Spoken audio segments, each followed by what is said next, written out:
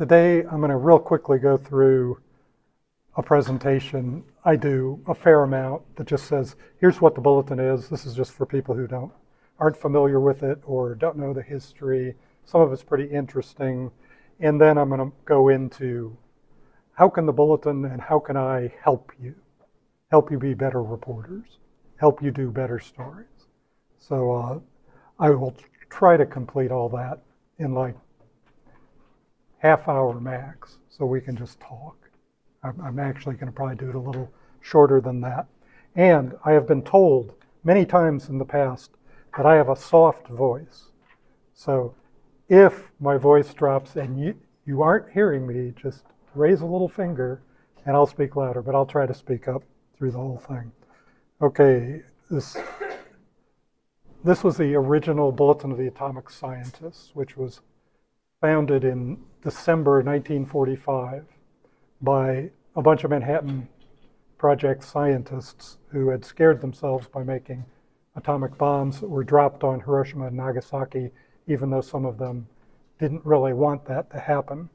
And the original publication they created, as you can see, was called Bulletin of the Atomic Scientists of Chicago, and it was all of like a 6-page mimeographed thing, you know, and it's hard to even call it a magazine. It was started as a part of the emergency action that Albert Einstein was involved in. This is a famous quote of his about a new type of thinking being essential for mankind to survive. That's sort of a mantra for the Bulletin, that we're trying to foster a new kind of thinking about existential threats, and this being the first of them, nuclear weapons. Here you see the emergency committee that was in on raising the money to found the Bulletin. And the only reason I throw this up here is, well, it looks kind of cute and old-timey, but also from the very start, number 6, what the scientists wanted to manage nuclear weapons being as dangerous as they are was international control. And that effort to actually put it, the United Nations, something where no one country had control of nuclear energy or nuclear weapons, failed. But that was the focus of the early atomic scientists. At some time, you know, magazines were the big media thing back then. And in 1947, the scientists decided, you know, in order to spread real information, we need to modernize this. We need to be a magazine to be cool like the other big magazines. And they had no idea how to make a magazine, but they knew they needed a cover. Okay, so one of the scientists or engineers, I can't remember, had a wife named Martial Langsdorff. And they asked her to come up with a cover. And she came up with 2 or 3 possibles, but they eventually settled on this, a clock ticking down to midnight, as the cover of the magazine. People always ask me, why is the hand at 7 minutes till midnight? It's because Martial, as she went, she was one of those one-named artists. Martial said, it's because that looks good to me. So this doomsday clock that you know of now originally didn't move. For 2 years, this was the cover of the Bulletin. And then in 1949, the then editor Eugene Rabinowitch had a brainstorm when the Soviet Union set off its first nuclear weapon, atomic bomb, which was it came much earlier than US officials thought it would, and it was a huge thing. Then he just decided to move the hand of the clock. And there was such a reaction to that the doomsday clock became a thing, and the hand regularly moved. For most of the time, it was whatever the editor, Eugene Rabinowitch, decided it would be. He moved it to the closest, I think it was 2 minutes to midnight, in 1953, when Russia set off its first thermonuclear weapon, a hydrogen bomb. But through time, the Bulletin, from its start, it was focused on nuclear weapons and nuclear energy, but it always had this sort of notion that Well, that was just the first existential threat to come out of what they called the Pandora's box of modern science. There would be others. And so as over time, they started trying to broaden the scope of the publication. And you can see it in the covers of the magazine. The magazine for a while became the Bulletin, a journal of science and public affairs, and the clock got really small. You know, it wasn't the focus anymore. And then in the 70s, they had no idea what they were going to call this thing. I mean, it's the world's longest magazine title. Science and Public Affairs Bulletin of the Atomic Scientist. I don't think that lasted very long. But in this trend of covering more and more existential threats, climate came in for the coverage of the Bulletin fairly early. This is, I think, February 1978. The Bulletin had its first climate change cover, which is decades before most other media even knew this was a possibility. By the 90s, the Bulletin had become a fully modern print magazine, and some of them are just beautiful. It was a print magazine, and it was kind of big, and really a good magazine. Good enough, in fact, in 2007, it won a National Magazine Award for General Excellence, which is sort of like winning the Oscars or a Pulitzer or something in magazine land. The Pulitzers now cover magazines too, so it's a little different now, but still winning a National Magazine Award in that category is a big deal. And of course, since all good deeds go punished, immediately upon winning the National Magazine Award, financial problems caused the Bulletin, financial and other reasons, but they killed the print edition of the magazine.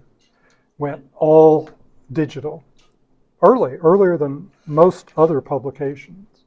And this was the new website when I joined the Bulletin in, I think, 2011, and a couple years later they launched this new website, which, you know, was okay, but in a few years ago, 3-4 years ago, maybe 5 now, we launched a fully modern WordPress, really, really well done website that has been sort of an engine for us to grow the Bulletin's reach, its impact, its look, to make it a fully modern, multi-platform, existential threat publication. This is just me bragging. You can, you know, close your eyes and tell me to go on if you want. But this is 7 years. We're 10 times bigger in terms of reach for the magazine. And I'll take that. It's not quite the .com J curve for growth of audience, but it's close enough for me. It's also, strangely, if you think of, I've been telling you about this magazine that started in 1945, so you'll think it's your grandpa's magazine or something, but actually the audience is incredibly young. It's roughly 70% 44 and younger, which is, you know, most advertising kind of people will tell you that's a perfect, I mean, that's a demographic most people kill for. And it's entirely because we started being, you know, a digital publication a little earlier than other people, but essentially grew the audience from nothing, so that what we have is sort of a reflection of the modern internet audience, which is great for us. It's really good. Over time, that cover I showed you of the Doomsday Clock with, you know, full page cover has gone on, and the Doomsday Clock, every January now we hold a press conference that's usually at the National Press Club in Washington, and it has a variety of different, you know, semi-celebrity in this realm kind of people speaking, and the response to that is, and it's not me, this is, the Doomsday Clock is some kind of magic. Somebody dropped magic from the sky when they created this thing, because it is just beloved. Even though it scares people silly, it is something that every year, like I've written here, this time around, 12,000 media pieces were written, published within a month of the Doomsday Clock announcement. It's hundreds upon hundreds of thousands of readers all at once. And it's a wonderful thing to have one time a year when, I mean, you all know you try to cover nuclear weapons, and we've sort of alluded to, it's sometimes kind of difficult to get your editors to think, well, that's the big story we should cover today. And this gives, in a sense, permission for people to write stories about that. And their editors can't say no because the Doomsday Clock just made an announcement, so it's okay. You know, it's okay to write about this for the next month or two. We're also branching out. We now cover 4, as they say in the business, verticals, 4 types of existential threats: nuclear, climate, we call it biosecurity, and disruptive threats, including, as you've been reading of late, artificial intelligence. So as we're expanding what we're offering to the public, which includes a lot more multimedia, you know, the infographics, mapping, you know, all of that, database mapping, that kind of thing. We're also getting into some meetings, conferences, whatever. We just held a giant conference on biolab safety in Geneva, Switzerland, that was attended by a lot of the major figures in biosecurity. And I think, given the controversy over, well, how did COVID-19 start, was a really useful exercise. That's kind of what it looked like. We've got a lot of partnerships, and this is one that we hope to continue here with Atomic Reporters. We hope that this is something that you listen to me and you don't think I'm an idiot, and that from now on, you all can use me and the Bulletin as a resource to help you do better work. Because we don't view it as a competition. We don't need to compete with you all. We want you all to do more. So this is one of our partnerships with Climate Desk. It's 15 or 20 major magazines that we all swap climate stories. And I know that Rob Elder has some interest in, you know, doing something of this sort with nuclear, and maybe that will arise out of some of this. We're also going to add more art. Basically, I just threw this in because I thought it was funny. And I've already talked about that, except for the picture of Vladimir Putin with a wire coming out of his ear. That's worth looking at. Another way to look at what the Bulletin is today is it's about these areas of existential threat and how they intersect. And they do intersect. And that is one way you can get your editors interested in this. Obviously, nuclear energy, as you told me all last night, intersects with climate, right? And artificial intelligence intersects in all sorts of ways with nuclear weapons, command and control. It intersects with cyber security. So these threats intersect with one another. And so it doesn't necessarily have to be that you're trying to sell your editors on just a nuclear story. Maybe you can get one that covers a couple of things that they hadn't thought of and get you, you know, good play on it. The Bulletin does the main chunk of what we publish is by academic, policy, scientific experts that my editors and I, that's our job, is to turn what they write, which sometimes is brilliant and sometimes is written exactly the way you would think a nuclear physicist would write. And our job is to turn it into, you know, as close as we can get to really good magazine journalism. and I think we do that, but still 70% of the Bulletin is going to come from experts. But we are expanding. We are doing more long-form journalist-written pieces. I am working to get funding, Mr. Elder, to commission more of these stories, particularly nuclear stories. And, you know, those of you who are freelance in here, I hope we can gather together some money over the next year or so to be commissioning ambitious nuclear stories and partnering with NPR on stories and, you know, doing things that can help get this vital information to a huge general audience, so that, as in our lingo, our theory of change is you get a big enough audience and the leaders have to follow. They have to do it. So that's your job. That's what I view my job as. And now that's the end of the first part of my presentation. And so now we have the quiz. Who said we want to be read in the White House, at the Kremlin, and around the kitchen table? Jerry Brown. You know, good guess. You know, I actually thought somebody said this before, and I guess I just made it up. But it is now one of the mantras of the Bulletin. We want top-level leaders to read us, but also an increasingly large general audience, because we think leaders do listen when you do journalism that's important enough and reaches enough people. They just do. I've seen it.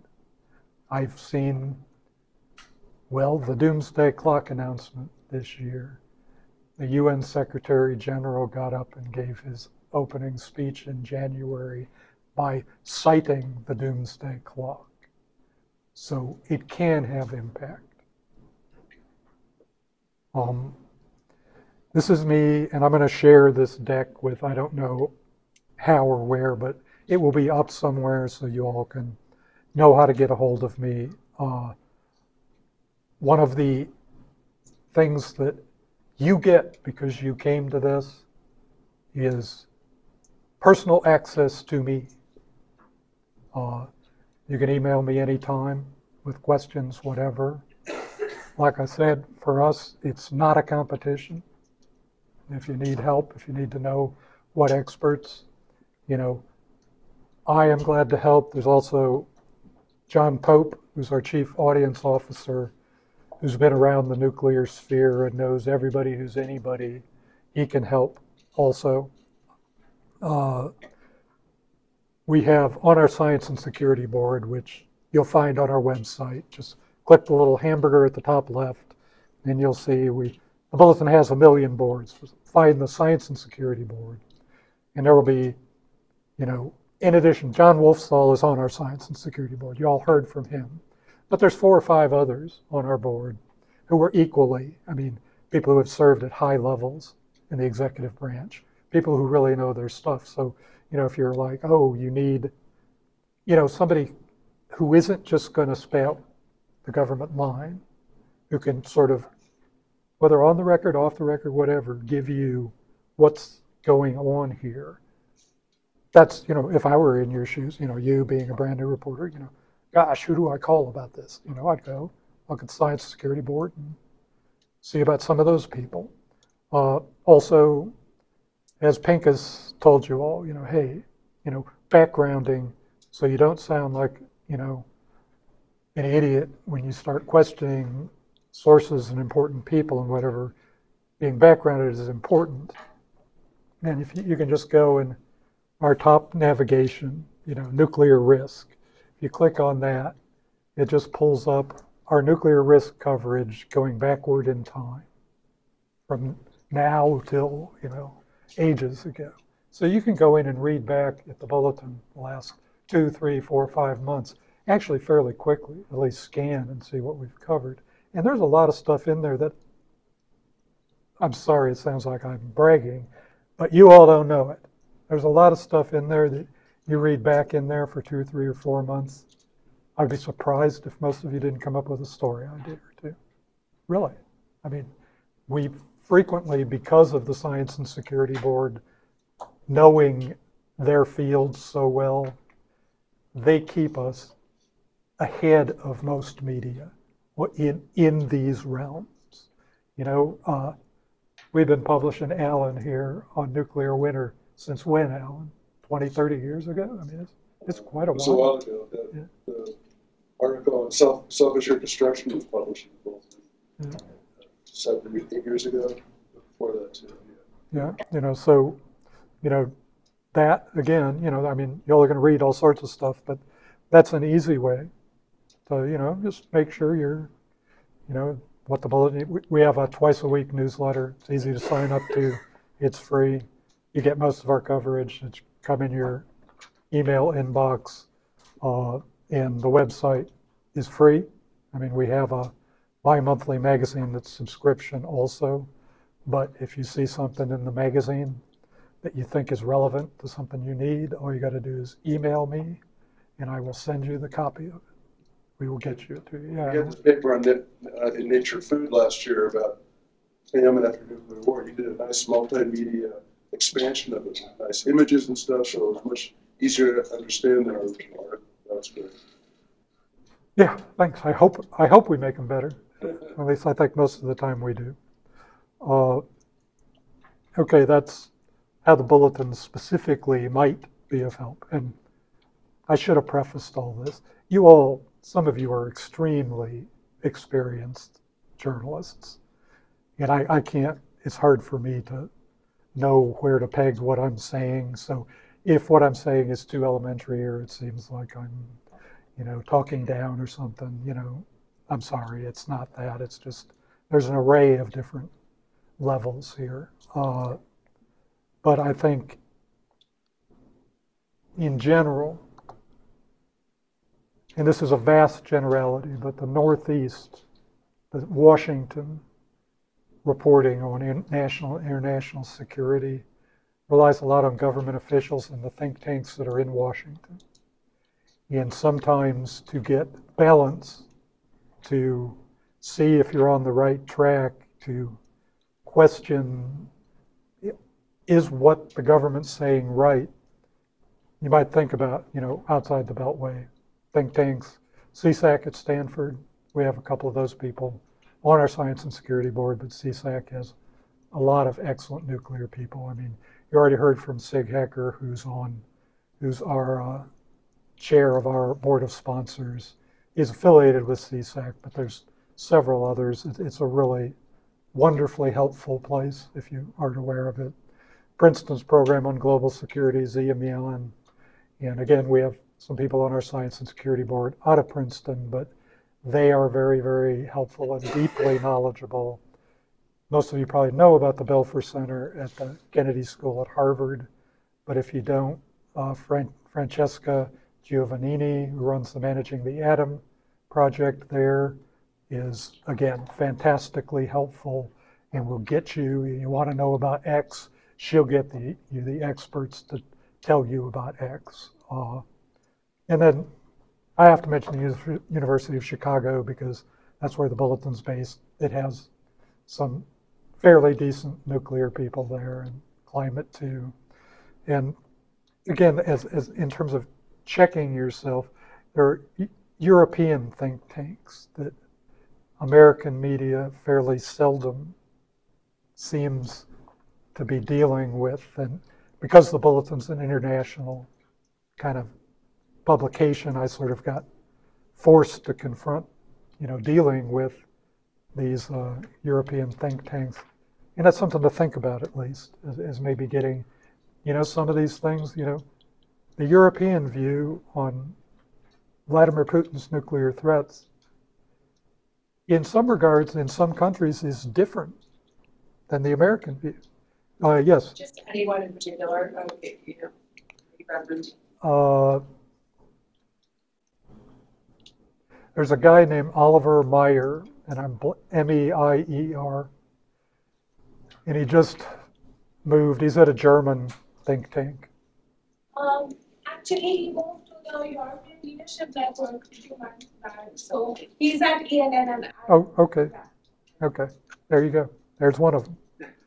And I'm blanking right now, but there are others, and I will put them up on this slide deck when I post it, so you can just see there. I mean, obviously, you know, this is like a cliche of the highest order. Question the common wisdom. But there are some specific questions about nuclear weapons that within governments, and even within the alphabet soup of nonprofits and whatever that deal with nuclear stuff, it's often, without thinking, the idea more nuclear weapons equates to more security. Right now, I mean, they're talking about modernizing the U.S. nuclear arsenal and building more plutonium pits, you know, building more nuclear warheads. When we have thousands upon thousands, we could destroy the Earth many times over. Why would more make you safer? Why would China building more make China safer? What's really going on here? Is it really about security? Missile defense has been one of the most monumental failures over time. It's recently, for some shorter range, more like rocket defense, the technology has advanced enough to be a little bit better. But there are a million stories in, you know, missile defense costing billions upon billions upon billions of dollars and not working. And because the United States got out of the ABM treaty, and that's all collapsed, U.S. missile defense is causing Russia and China to modernize and increase their arsenals. There's this tie together of missile defense fueling arms races, even though it doesn't work. And that's, you know, sort of eternally fascinating to me. You got to find new angles, things like that.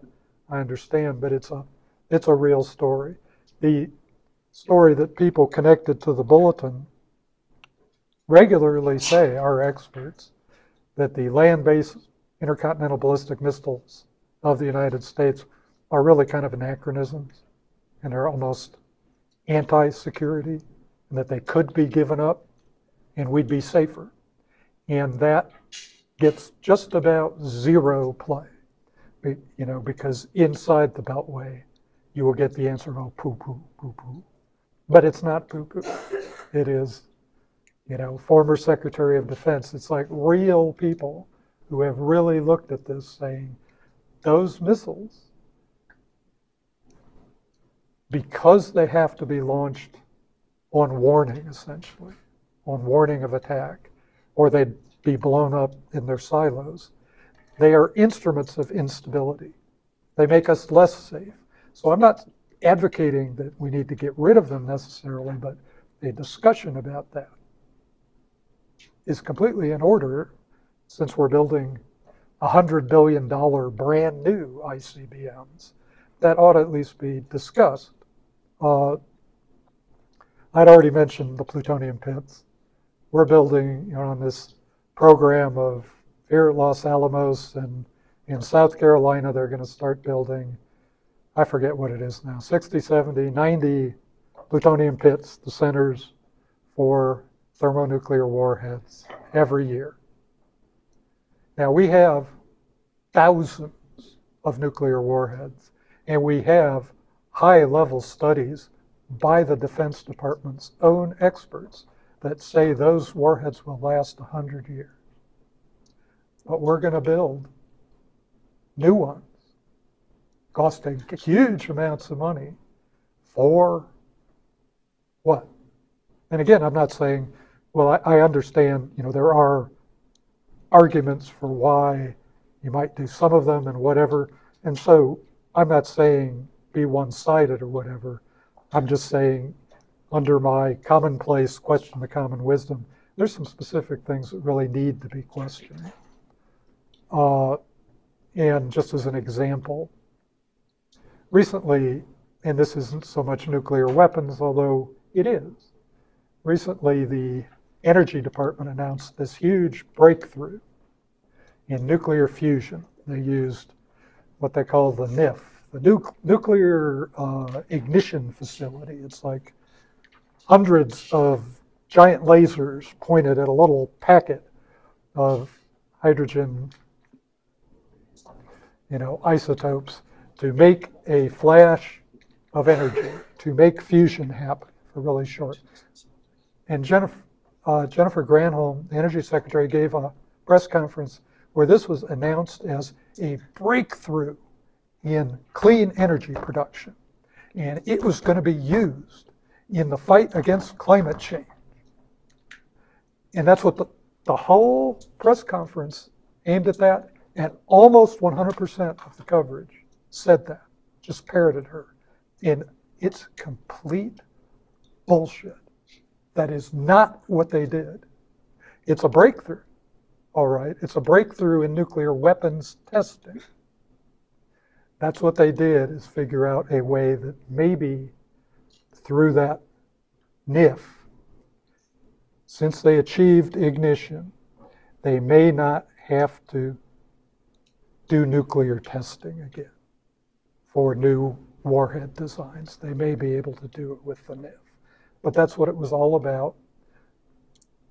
And that was an easy one. I mean, you could have just called up the Bulletin's nuclear experts and they would say, yeah, I don't know what Granholm's doing up there. I don't know why they're trying to make it a climate story when it's not.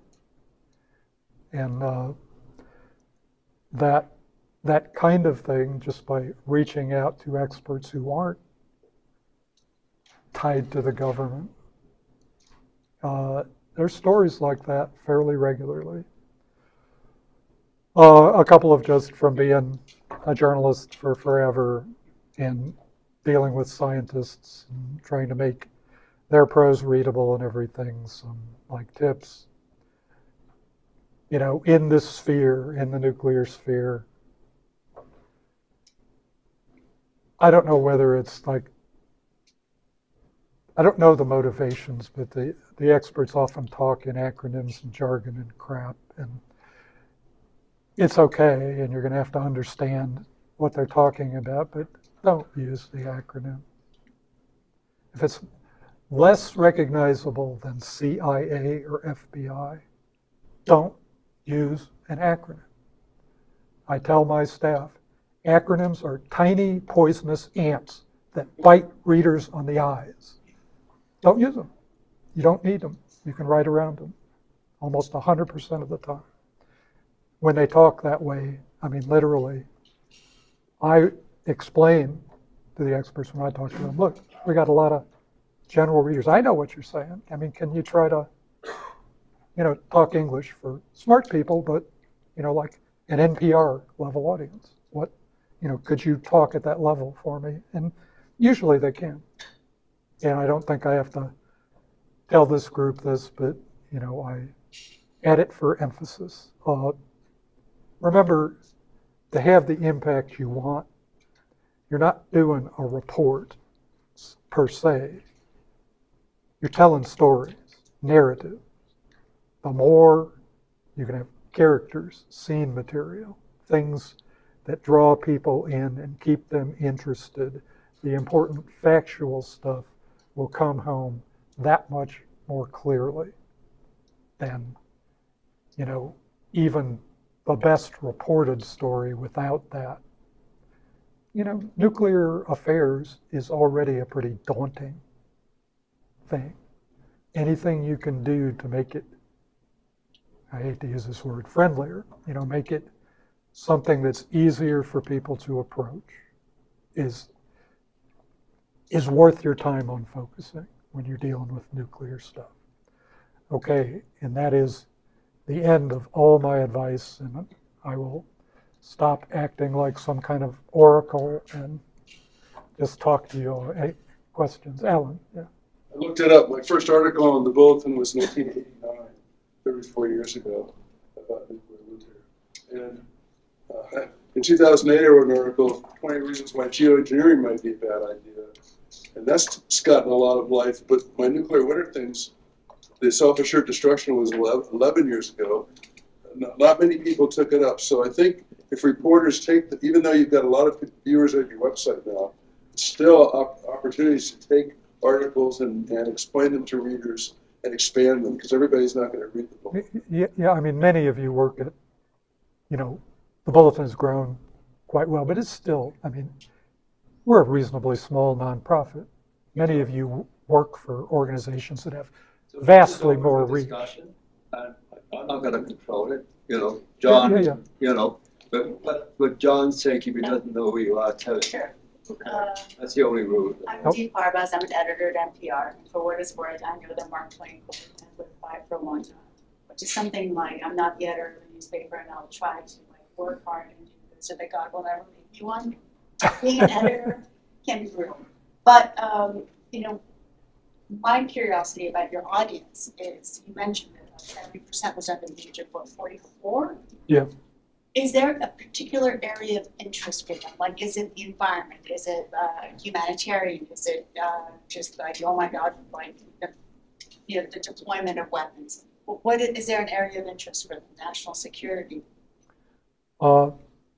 We actually just finished new dashboards that break out for the first time for me and the other heads of departments at the Bulletin, demographics by vertical, like, right, what are the demographics of nuclear, of climate, of whatever. And this will be the first time I know that, so I have to say, I can't actually answer you except by anecdote. By anecdote, probably climate and disruptive tech, that kind of is probably a little bit younger. But the nuclear space, because we focus so much effort on attracting younger readers to it, is not old fogey land either. It really is not.